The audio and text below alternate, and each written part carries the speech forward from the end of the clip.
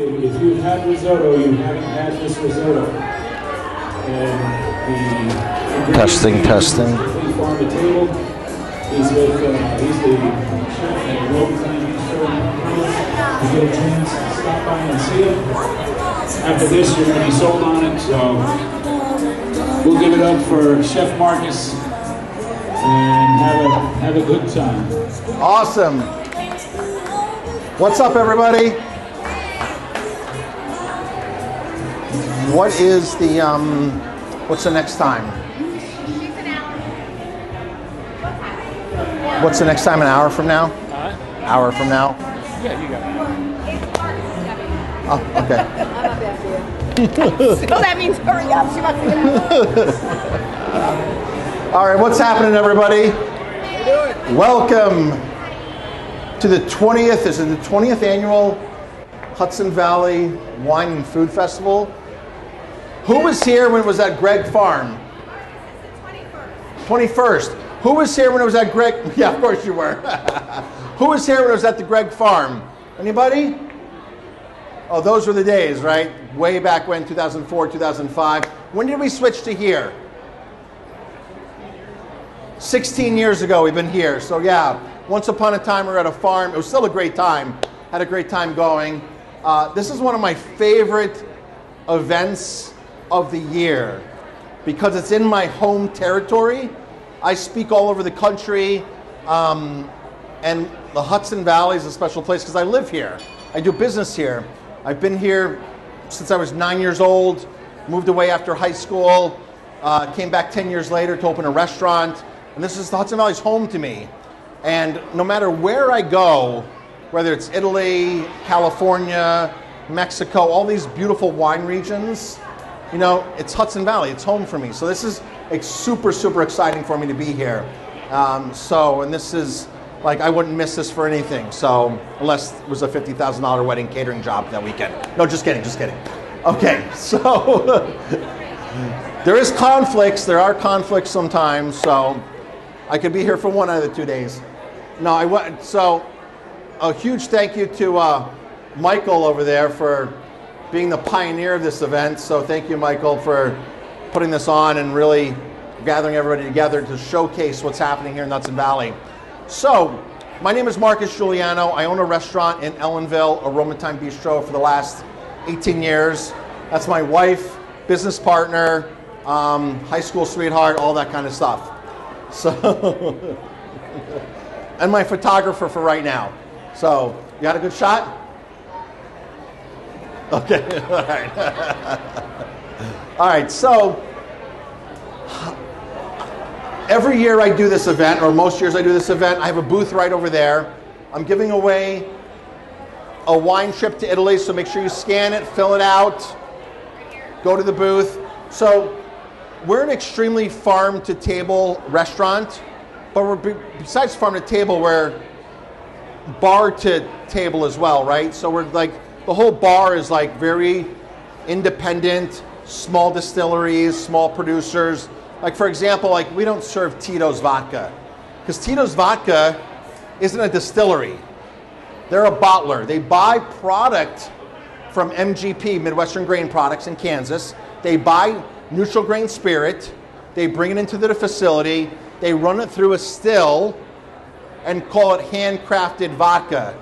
If you go to Tito's today, there's no grain, there's no mills, there's no mash, because they're buying something else. It's like buying Heinz ketchup and adding a couple things to it and calling it craft ketchup, handcrafted ketchup, boutique ketchup. It's a scam, and we don't buy into any of those scams at the restaurant. Although I got to tell you, those scams are very lucrative because that's how most restaurants make money. They buy the big brands, they get deep discounts, and they serve stuff that sort of like cuts corners, cuts people out of the equation, like jobs and communities, and I'm very, very against that. So for example, like Rolling Rock. Rolling Rock was one of the iconic American breweries.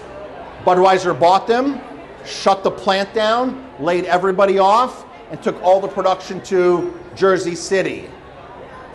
So how like cool is it buying Rolling Rock now, knowing that you killed a community? Johnny Walker's the same thing, 700 jobs laid off in that small town because a big company bought it. Diageo bought it, and Diageo controls the market with a lot of spirits. I don't want to give my hard-earned money to Diageo, to Anheuser-Busch, to William Grant. I don't want to give my money or your money to any of those producers because they're not for us. They're for globalization. They're for cutting down on stuff and making money and cutting all of us out of the equation and cutting down jobs. All right, so with that being said, I'm going to cook risotto today. We're talking about balsamic vinegar. The balsamic vinegar is one of the most beloved ingredients of Italian. It's prosciutto, it's buffalo mozzarella, it's balsamic, right? So balsamic vinegar is like, ooh, like I have like a $100 bottle of balsamic vinegar at home. I have a 12-year aged balsamic vinegar, a 5-year aged balsamic vinegar, ooh, I'm going to tell you about all the difference in balsamics and why one costs $15 and one costs $300 side by side. I'm going to tell you about that today and how that does. But we're going to make risotto today. So, because everyone loves risotto. Does anybody not love risotto? Everyone loves risotto? Okay, good, perfect. So, I'm going to take questions because I love taking questions and answering for people about real food and about how things should be in food. So, is this camera on? It will be. Perfect.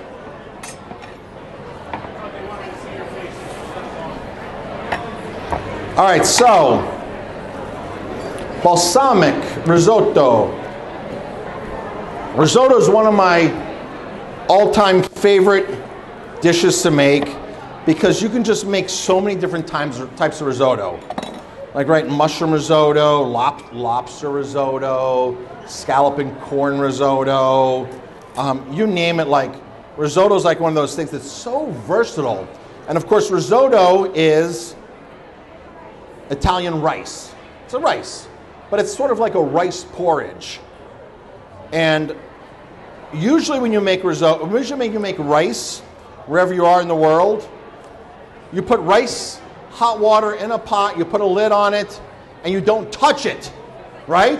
You don't stir rice, you don't touch it. It's one of those things where you come back 15 minutes later, like, ooh, the rice is ready, let's eat. Risotto's the opposite. If you don't touch it, it's not good. You have to touch it, you have to stir it, you have to be involved with it, right? So, to start off risotto, you need onion, garlic, shallot, any of the above. You know, it's really one of those things like what do I want to put in it? Do I want to put onion? Do I want to put garlic? Do I want to put shallot? Do I want to put all three? You know, do I want to add some herbs to it? Do I want to add some thyme to it, which I have some fresh thyme today? Okay, good. So we got over there. So I'm going to need a volunteer today. Anybody want to volunteer? You should come up on stage. Anybody want to come up on stage today?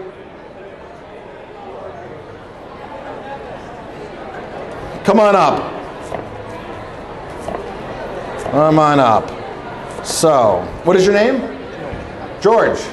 Welcome, George. Everybody give a big hand for George. George's arm is going to fall off for the next 45 minutes, okay? Just so you know.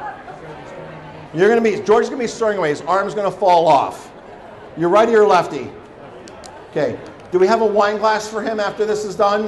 Okay, good. All right. George, you're going to stir, and I'm going to talk. All right? I'm going to show you what to do while I talk, okay? So, risotto is one of those things that, you know, if you don't like butter, you're in trouble. I've made risotto without butter before, and it's good. I've used sweet potato puree instead of butter, and it works okay. One of my most favorite dishes as a young chef was risotto. And I would,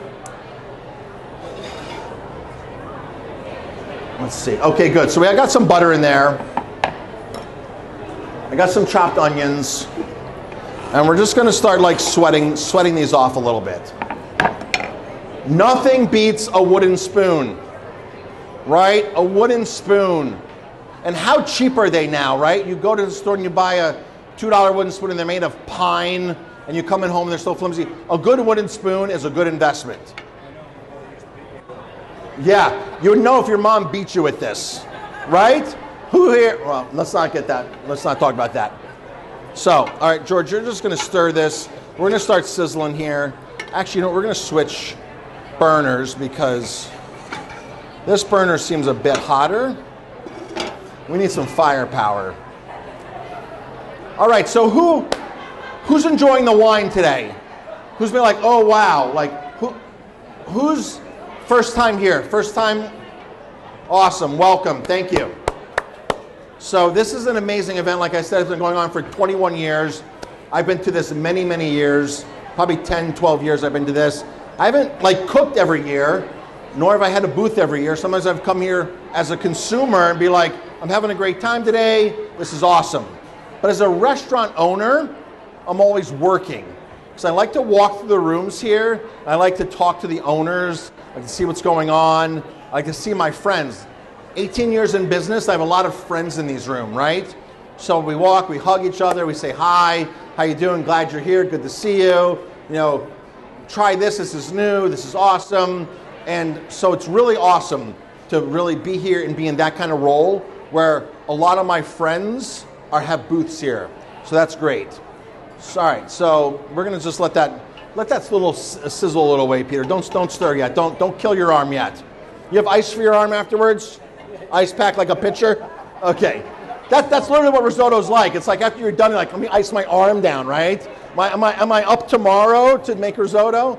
So, all right. So, we're going to make balsamic risotto today. We're going to make balsamic risotto. Balsamic risotto is traditional in Emilia-Romagna. Who's been to Italy? Who wants to go to Italy? Who's been to Italy and wants to go to Italy? Who doesn't care about Italy? Raise your hands. Okay, good. All right, good. We're all in the right place. All right, so sign up because you could win a trip to Italy today, right? So we're giving away 8 days in Italy. Because I know a lot of the vineyard owners and we're very farm to table. When we go to Italy, I bring you to the people I know, the people I trust, the people I'm friends with. Same thing in California. Same thing in the Finger Lakes. Like we go see Peter Weiss, right? Who's been to Weiss Vineyards over here? Right? Peter's amazing, right? He's got it going on. Really good stuff. There's a reason why his booth is jam-packed today. Because the guy's making phenomenal wine and he's growing by leaps and bounds. It's great. So go check out Peter Weiss today. Go check out Zuggaby. The guys at Zuggaby are killing it too. I love Zuggaby. Fulkerson. Great story of Fulkerson. 3 weeks ago, I was at Fulkerson Vineyard. I stayed in their Airbnb, which is on their vineyard. So if you're going to the Finger Lakes, you need a little property to stay at, check out Fulkerson. They have an Airbnb right on. You wake up, you walk 50 yards, you're in the vines. So check out Fulkerson. It's a 4-bedroom property, farmhouse right on their property. All right, so looks like we're sizzling a little bit up there, huh? All right, let me get back up there. Lower the heat, okay. All right, so first lesson with risotto. There's 3 types of rice. There's the rice that's good and rare that nobody gets. There's the rice that's very popular that the Italians want us to use because they know it's not good. Then there's the third rice that the Italians use. There's enough of it to go around, but there's not much of it that's really coming to America, or American chefs don't know much about it. And that rice is called carnaroli. Carnaroli, C-A-R-N-O-L-I, carnaroli. When you go to a store and you buy risotto rice, you're typically buying arborio. Is anything wrong with arborio? Is anything wrong with arborio? No, nothing's wrong with arborio. However, it's not what the Italians use. It's what the Italians ship us to use. They say, you guys use, it's like having 2 ingredients side by side and one's better than the other. And you're like, send it to the stupid people to use the other stuff, right? Keep the good stuff to us. So they send us the arborio, and they keep the carnaroli for us. Villone Nano is in there too, and Villone Nano is a very small production, and it's hard to find Villone Nano. But carnaroli and arborio, the 2 rices, all right? Carnaroli is what the Italians use. arborio is what the Italians want us to use. I don't fall for that. I've been to Italy, I've seen it happen. We use carnaroli. It's more forgiving. It's easier to use. It makes better risotto. Risotto is supposed to be al dente and creamy. All right? That's the idea of risotto. So we use carnaroli. Now in the pot here, we're basically stirring some risotto. There's a little butter in there. It's stirring up. The main thing with risotto is you always use hot liquid to put in there. You never put cold water in there, cold stock. I'm using water today because it's easier for everybody to eat. If I put chicken stock in here, it might alienate vegetarian. If I put veal stock in here, people are like, oh my gosh, why are you using veal? So you can use whatever you want at home. You can use lobster stock and put lobster and quarter in it. Use chicken stock. You can use whatever you want. I'm using water today, and I'm going to demonstrate to you how simple is best. All right? I'm very into simple cuisine, good flavors, good ingredients, proper seasoning, proper salt. All right? So, now, I don't really have a ladle. Is there a ladle in the kitchen? All right, so we're going to get a ladle here, because the idea is I'm a ratio cook. I like recipes, but ratios rock, right? So pound cake. Pound cake's a pound of everything, and you can make a cake, right? Sugar, butter, whatever is in pound cake, right? Spätzle, 1-2-3 ratio. 1 part eggs, 2 parts milk, 3 parts flour, right? Risotto, 1 part rice, 3 parts liquid. That's the old universal risotto ratio, 1-3. 1 part risotto rice, carnaroli, arborio, villano nano, and 3 parts of whatever liquid you want to put in. Chicken stock, veggie stock, lobster stock, shrimp stock, whatever you want to put in. All right. But you don't put it all in at the same time. It's a little bit of a little bit at a time. Is there a ladle? And then from the scoop? The plastic thing is fine. That's perfectly fine. Yep, that's perfectly fine. I forgot a ladle today.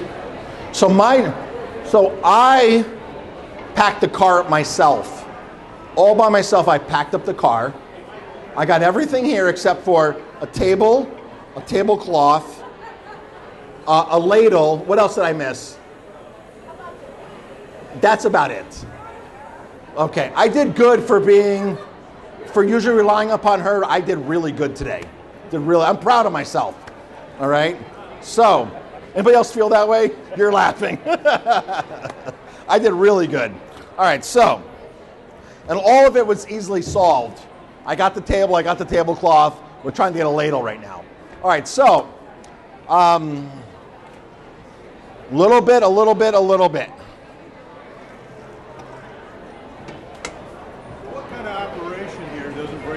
What operation doesn't bring a ladle? I didn't have a ladle here. I didn't have a ladle. Because I didn't box the stuff. Well, we buy a huge stuff. A box of stuff there. And There's no ladle. We're going to use this to scoop, okay? So, all right. So, this is a four quart pan. This is 1 quart of rice. That is almost going to take all that liquid, okay? So that's kind of how we know what's going on. So, all right, so we have onions. You could put onions, garlic, shallots. We've sweated with some butter. We're stirring. Is this on high or medium high? Medium high. Okay. All right. So everybody got the gist of how we're doing risotto. We're going to stir that. His arm's going to fall off. He's going to have to ice it. And then we're going to have this most amazing creamy rice that's finished with Reggiano cheese and a little butter. And we're going to drizzle a little risotto, balsamic on top of it with some Reggiano cheese. All right. Now that everybody's got that down, right? Okay, cool. Now let's talk about balsamic. Who has balsamic vinegar at their house? Most people have balsamic vinegar at their house. It's the most iconic Italian ingredient besides prosciutto and white truffles and buffalo mozzarella. So, balsamic vinegar, there's 2 types. Almost every single type of balsamic vinegar you buy in the store is made with super cheap red wine vinegar. This jug, it's $1. This jug is $1. This jug of balsamic is 15 bucks. This is mostly the majority of this, right? The main ingredient in this is this. You're getting ripped off, basically. This is a few $100 bucks. And we're going to talk about why this is a few $100 bucks, and that's 15 bucks. When you see the word balsamic glaze at a restaurant, I'm in the restaurant. I've been in the restaurant industry all my life. 18 years owning my own restaurant. It's tough to make ends meet in a lot of restaurants. A lot of restaurants will do whatever they can to make money, maximize profits, and do whatever they can. So when you see the word balsamic glaze, balsamic reduction, it's 15 bucks plus sugar reduced by half. That's your balsamic glaze right there. Balsamic glaze, balsamic reduction, balsamic sauce. That's it. This is 20 bucks a bottle. This is the real deal. Real deal balsamic from the producer that's naturally aged, naturally thickened, no sugar. Uh-oh, what's happening over there?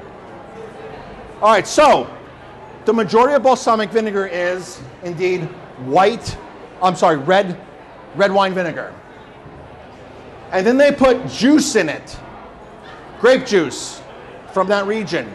But they take this grape juice and they reduce it down by half, 3/4, and so they have what's called must, M-U-S-T, grape must. They take grape must, they take red wine vinegar, they marry them together. The more reduced this gets, the sweeter this gets. The more palatable this gets. The more of this they put in here, the more palatable this gets. The more they reduce this, the more of this they put in here, the more expensive this gets. It's a ratio of what's what in the vinegar, right? But you never really know because they don't put it on the labels. How are we doing up there? Just keep adding water as you need it. So it's a ratio of dollar vinegar, grape juice reduced, how far is it reduced, and how much is the consumer willing to pay. If you're a chef, you want to pay 15 bucks and buy the cheapest stuff. If you're a consumer, you might pay 20 bucks. You might pay 30 bucks. You might pay 60 bucks as a consumer. It depends upon what you're going to do with it. Right? For me, balsamic is sort of like a finishing ingredient. After you grill your lamb chops, after you grill your steak, you drizzle a little bit of this on your lettuce, a little bit of extra virgin olive oil, it's heaven. You drizzle a little bit of this on your figs, on your strawberries, on your prosciutto, on your risotto, it's heaven. This is no good on strawberries, trust me. It's no good on strawberries, no good on prosciutto. It's not really good on anything, honestly. So, but if you add sugar as a chef and reduce it, you got some leadway with it, right? Because you're doing what the juice is doing naturally by reducing. Now, all balsamic vinegar, no matter what the ratio is and how good it is, has to hit oak. It has to hit oak barrels. By law, in Italy, to put the balsamic logo on it, and be careful because you can buy quote-unquote balsamic from California, from Peru. That's not balsamic. It's make-believe balsamic. Some of it's good, by the way, but you have to know what's in it, right? You have to do a little investigation. But if it's from Italy, product of Italy, and it says balsamic, right, it's got to hit oak. It's got to hit the oak barrels. The oak barrels are massive. Like one oak barrel is going to fill this whole area right here. I've been in them. If you go over to my booth over there, I have a picture of the big balsamic vats and the small little barriques where they're aging stuff 20, 30, 40, 50 years. Massimo Toshi gave me a tour back in 2018 of his balsamic production facility with one of the inspectors from the coalition, and it was amazing. And I just saw Massimo this year in New York, and I haven't seen him since then because of COVID, and it was great to catch up with Massimo Toshi. And Massimo makes both. He makes the really cheap stuff, and he makes the really high-end stuff. Because you know there's a market for both, right? So you do both when you're making the stuff. So, everybody understand so far? Most balsamic is made with cheap red wine vinegar. You put grape juice in it, you reduce it, and you start aging it in oak. Minimum of 60 days. But what if you were to say, you know what? I'm not going to put the cheap vinegar in. I don't want to put cheap red wine vinegar in my balsamic as a producer. What if I just take straight grape juice, reduce it, and age it? What if I did that? Pretty smart. It's called non-acidic balsamic. This is where you get the true balsamic, where it's rounded out. There's not much acid in it, and it's just grape juice. There's no fillers, no cutters. So I meant to bring a bottle, I didn't today, but they're those little tiny bottles that are like $100, $150 that have that little bottom shaped on it. I'll bring one tomorrow. It was on my desk today. I had 2 bottles on my desk, and I thought I made it in my bin. Maybe it's in my booth over there. So there's 2 different certifications for balsamic.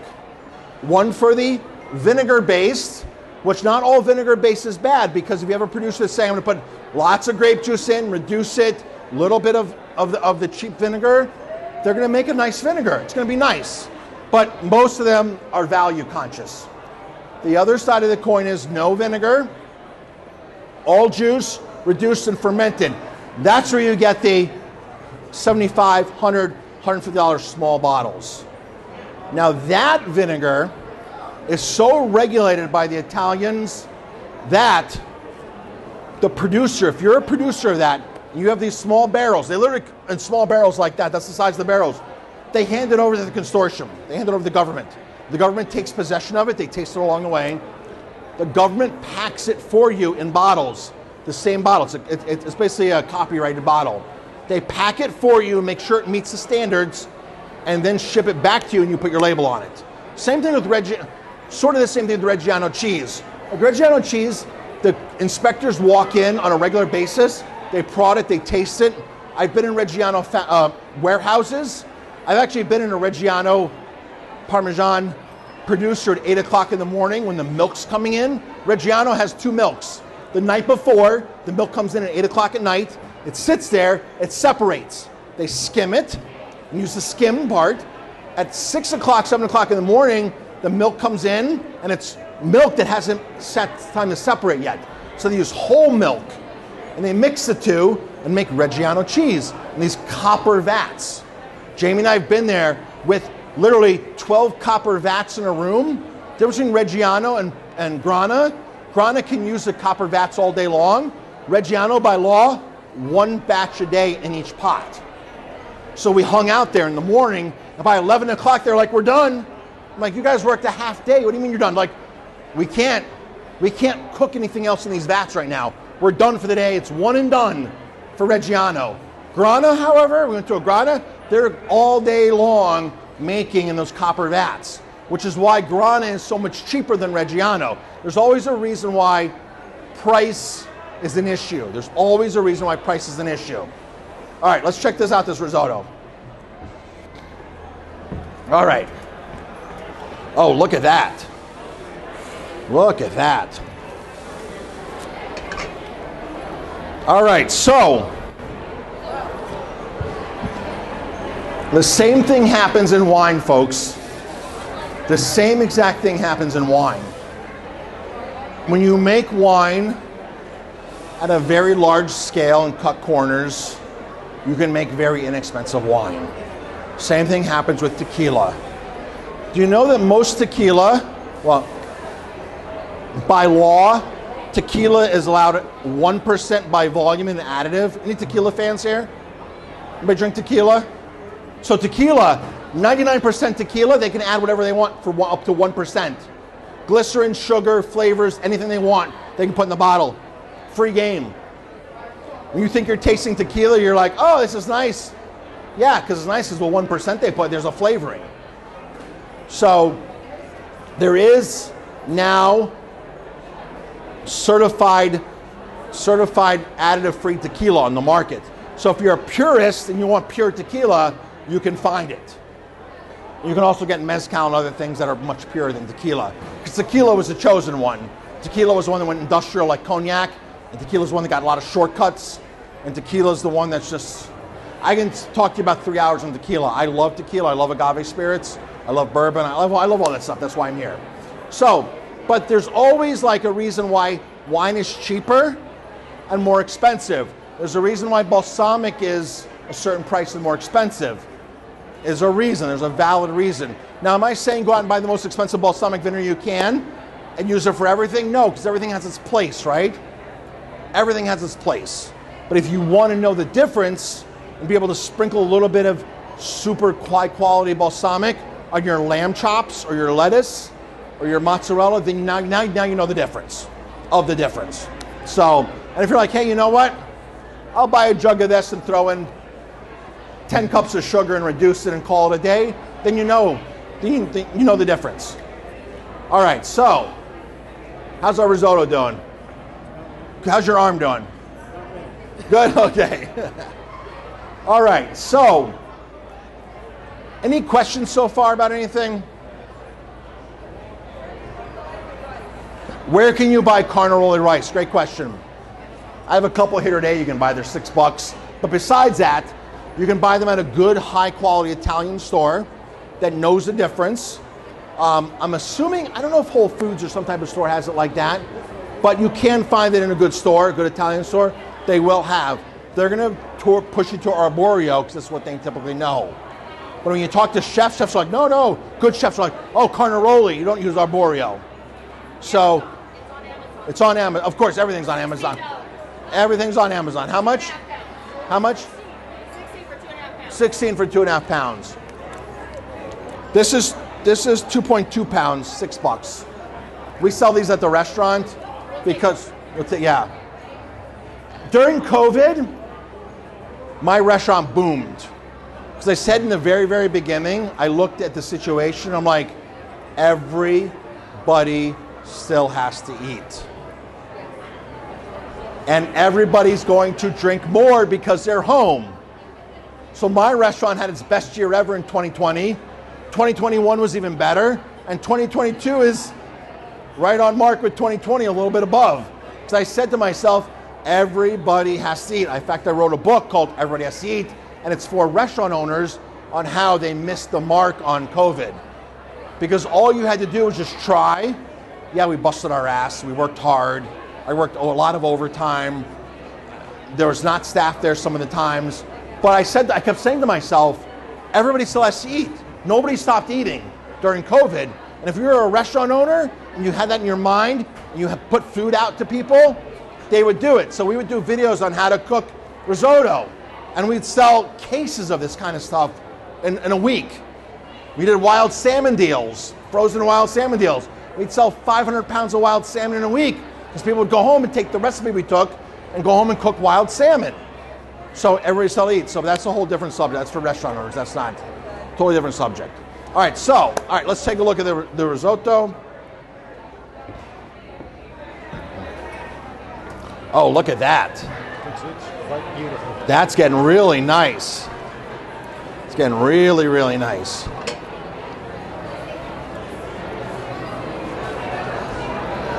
So, I'm making balsamic risotto today. In Italy, you do not make balsamic risotto with acid-based balsamic. That is a big no-no. If you make risotto, balsamic risotto in Modena, in Emilia-Romagna, you use the non-acid based, you use the juice reduced and fermented. If you use the vinegar, imagine adding vinegar to risotto. It's no fun. It wouldn't be enjoyable. No matter how much butter and cheese you add to it, it's no fun. So that's the general rule in Emilia-Romagna. All right, any questions? Who's hungry? I don't blame you. What what time is it? 3:40. Okay, so I'm sort of on time. All right, so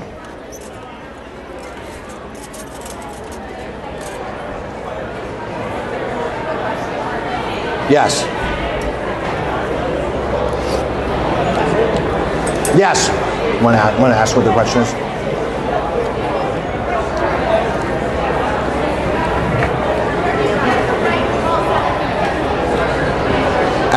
Where do you get the right balsamic vinegar? You get the right balsamic vinegar. All right, so here's the cool part. De Nigris. This producer right here, when you flip onto the back, will tell you how much juice is in here and how much vinegar is in here. They break it down. They're one of the only producers that breaks it down for you. De Nigris.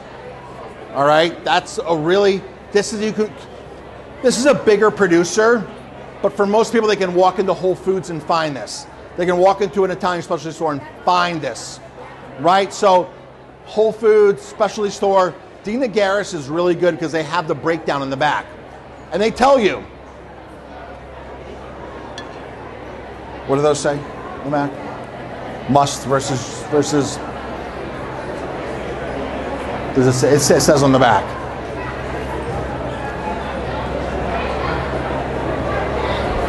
It's small writing.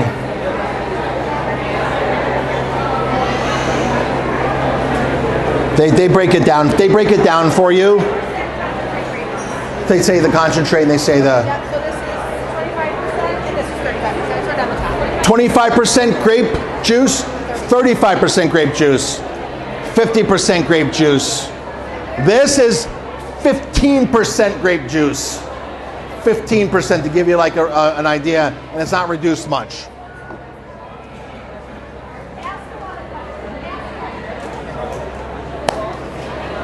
Ask questions. When they go to a store, ask questions. So you should never go to a store. You should go to a store that allows you to taste vinegar and olive oil. Right? That's where you should go. Go to a store. There's lots of stores out there that allow you to taste now and explain to you what the product is you're having. Super, super important. Never, ever, ever, ever buy olive oil from TJ Maxx, Marshalls, or Home Goods. You know, when you're standing in line, walking up, you see, oh, extra virgin olive oil, $7.99. It's almost expired. Olive oil has a 2-year shelf life. It oxidizes. It turns rancid. It's not good for you. If olive oil was invented today, it would be one of the top 10 therapeutic things you can put into your body. Olives are fruit. They have polyphenols. It's fresh pressed juice of olives. Not 2-year-old pressed juice of olives, not 18-month-old. It's fresh pressed juice of olives. You want to get as fresh as you possibly can. All right? So from that point, when you go to Marshall's, it's the stuff that they couldn't sell at a store that Marshall's got the leftovers, and you look at it, it's like, oh, extra virgin olive oil, great. And it expires in 6 months. It's already almost 2 years old. Pay the extra money for high quality olive oil because it's literally one of those things where it's rancid. Rancid food is nothing. All right. Let's see what we got here. Oh, that looks nice and creamy.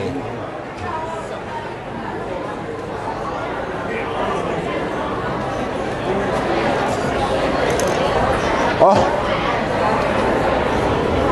All right. All right, so everybody can see we're at the stage here where it's just nice and creamy. Wow, we're going to turn this off. We're going to add a little bit of butter in here. I don't cook with much butter, by the way. Like, I really do not like to cook with butter. I'm a huge olive oil fan. However, risotto, I do not cook with butter. You come to my restaurant, not much has butter in it at all. I'm just not a butter fan.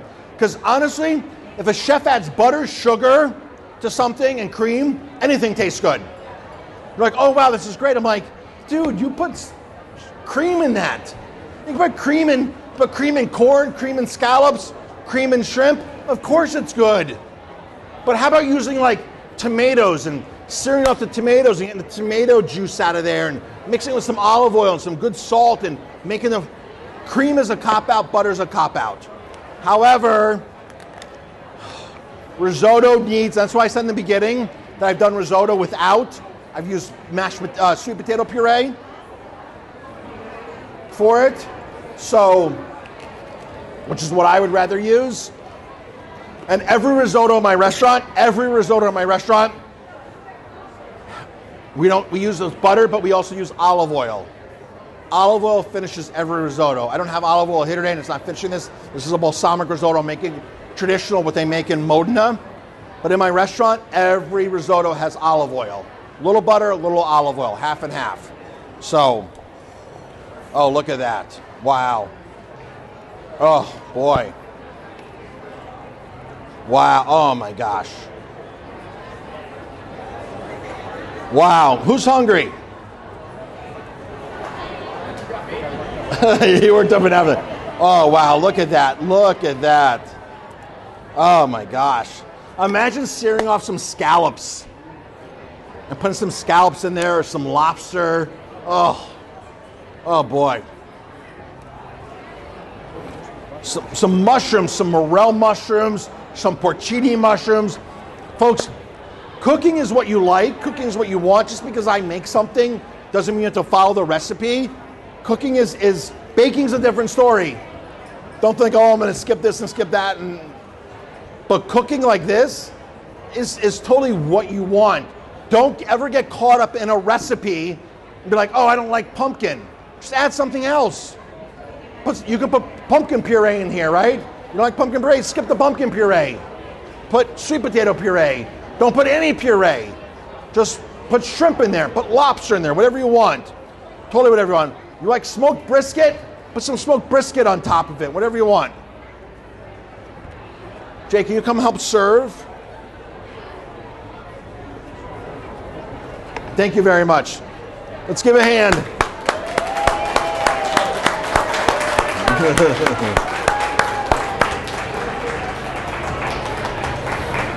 I'm here tomorrow too. I need another volunteer tomorrow.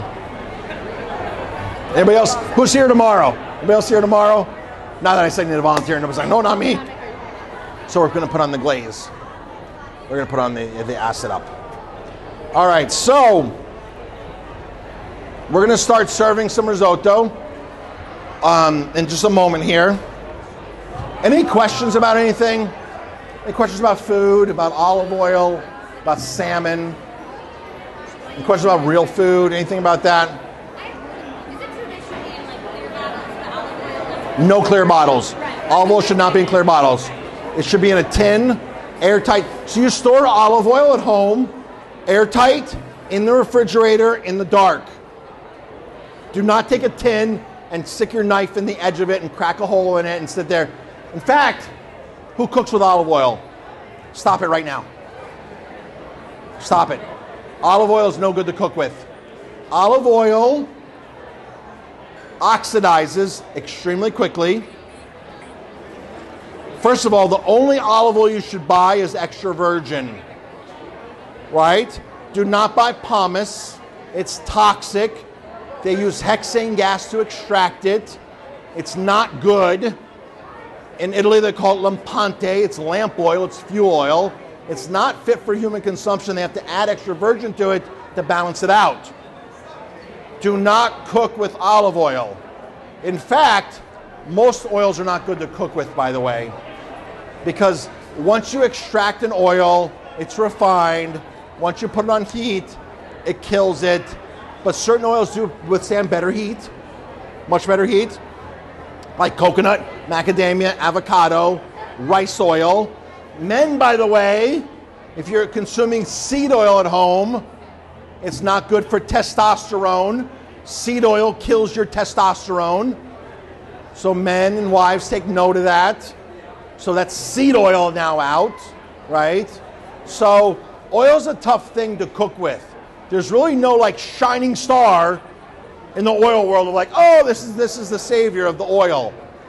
It's all oxidized at a certain point. But coconut, macadamia, avocado, we use on a scale that we cook with, We use rice oil, super expensive, but we use rice oil to saute with. I don't have a fryer in my restaurant, thank goodness, because it's just, fryer oil is a disaster.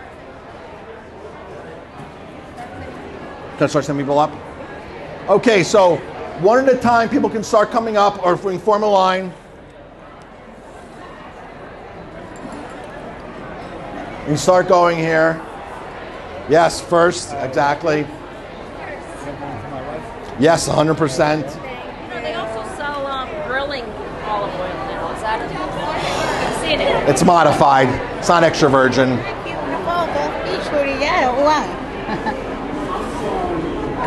Excellent. Thank you. Excellent. Tag me, please. Thank you. You're welcome. So, oil's a tough thing to cook with because it's just, Thank you. I can guarantee you that rancid oxidized oil is not good for your body. Rancid oxidized oil is not good for your body. And the way they make oil in a commercial setting, like when a chef buys a jug of oil to cook with, it's automatically rancified, burnt, and then bleached. But oil does not have protein in it, so you'll never smell the rancidity. You'll smell the rancidity in oil once they fried chicken wings in it for 4 days. You'll be like, oh, that oil smells. It's not the oil, it's a chicken protein in the oil. All oil is rancid when you buy it. It's rancid, all commercial oil. Extra virgin olive oil is a different thing. Cold pressed coconut oil is a different thing. What about when they tell you to do oil and a little bit of butter together? Oil and butter? Yeah. What oil are you doing? Like, well, What oil? It's all oil's the same. The oil's the same. It's so butter's not bad to cook with, by the way, folks. Sure, absolutely. Make sure you tag me. Tag me on Instagram. Thank you. One Chef on a Mission. Tag Aroma Time. So butter's not that bad. I'm not a huge fan of cooking with butter, but butter's double bonded, it's saturated, it's not going to break down as much in the pan. Some people are like, oh, butter, cholesterol, then avoid it. Fine, right? Some people are like, I don't care about the butter, I'll do it, then do the butter. Yeah, that's what I cook with mainly butter. What's that? So that's my main Butter. use, yeah. Butter, lard. If you're on the butter and lard, stay with that. It's better than the seed oil. Far better than the seed oil. And one for my brother. Absolutely. You left me out. No, it's coming. It's coming. All right. Thank you. You're welcome. I probably left myself out. I probably didn't make it up for myself. Any other questions? Should we talk about salmon for a moment? Wild salmon versus farm salmon? Who eats salmon here? Who eats salmon? Okay. it's too fishy. Farmed salmon is the most toxic food in the world. Farmed salmon is the most toxic food in the world. I don't care if it's certified organic, certified sustainable, or the farm has the best thing on their website. They are lying to you. They're pieces of crap. They are lying to you. Farmed salmon is toxic. Do not eat farmed salmon. They're all a bunch of liars. The way the industry's set up, the open net farming is a disaster for our environment. It's a disaster for our health. It's a disaster for the salmon. Every salmon farm, every salmon region has a mortality rate. Scotland, which said, oh, the best farmed salmon comes from Scotland, 22% of salmon farms, 22% of salmon and salmon farms in Scotland die because they're toxic and dead. Would you drive by a farm with beef and see 22 cattle out of 100 dead on the farm and eat the beef? You wouldn't, but you can't see the fish in the bottom of the ocean. And all these farms lie to you. They bribe chefs, they pay chefs, and chefs walk into this and be like, I have organic salmon. It's a fraud. It is a fraud. And I'm furious with chefs that do this. Chefs that know better, I'm furious. It's a disaster. They're killing off the new reports in British Columbia. The new reports in British Columbia, they've killed the salmon farms there. They cut the salmon farm leases off. They're having record number of wild salmon in British Columbia. Because when you put a salmon farm in the migratory path of wild salmon, the lice and disease go into the wild salmon, and the wild salmon do not have a chance to live. They die off. The Atlantic Ocean has been a disaster for wild salmon for 4 decades, 5 decades, since the 60s. The more farms they put, the more it kills wild salmon. No matter how organic it is, there's no organic certification. Though don't let chefs lie to you, don't let restaurants lie to you, do not let fishmongers lie to you. It's a disaster. Look at the new reports from British Columbia where they yank the farms, salmon are replenished naturally. They're replenished because there's no lice and no diseases. Farmed salmon is the most toxic ingredient out there. It is a disaster. It's a scam. It's not good for you. It's not good for our health. Did I get that point across? Great. Perfect. All right.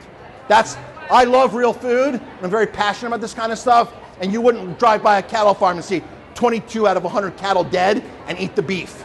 You wouldn't. Faroe Islands, scam. Scotland, scam. British Columbia, scam. Nova Scotia, scam. Chile, scam. It's all farmed salmon. There's no right way to do the wrong thing. It's impossible. They have great marketing, phenomenal marketing, and they trick a lot of chefs. They're like, oh, I got some organic salmon, I got some sustainable salmon. I got better salmon than my neighbor has. It's all the same. It's in nets. It's filled with lice. They have a mortality rate no matter where they are. Loch Duhart, the most sustainable salmon in the world. Go on YouTube, type in Loch Duhart.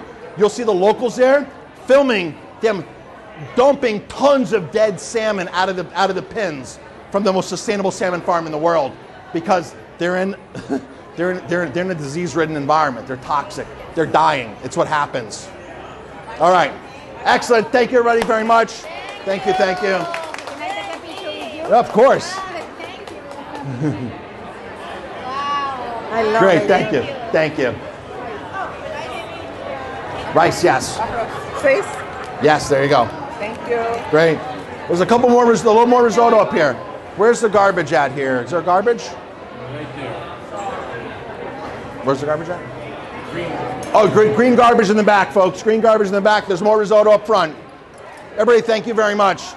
Give it up for Chef Marcus Guiliano. How was that risotto? Was it good? Do we have to always use the whole bag once we open it? No, you can use it whenever you want. Seal it, right? Yep. Stays fresh. Seal it so it stays fresh. 100%. Put it in a Ziploc bag and a plastic container. It's not going to go bad. Put it in the refrigerator. It's not going to go bad. How much is this? Thank you. $6. I want to thank Chef Marcus for being here today. He's here tomorrow. I'll be back tomorrow. Thank you. Thank you very much. Appreciate your help. My pleasure. We have the wine. Jamie, we'll see you soon. Yes, thank you. Debbie Gianfrendo, she's right here. She's coming up. Everybody going to sample some wines. And she is the cook on wine. So if you want to learn a little bit about that, Of course, 100%. things straightened up. She'll be right out. We might at the booth. We might at the booth. I just want to give a plug to our sponsor, winerack.com. Without that, without anybody here, No. so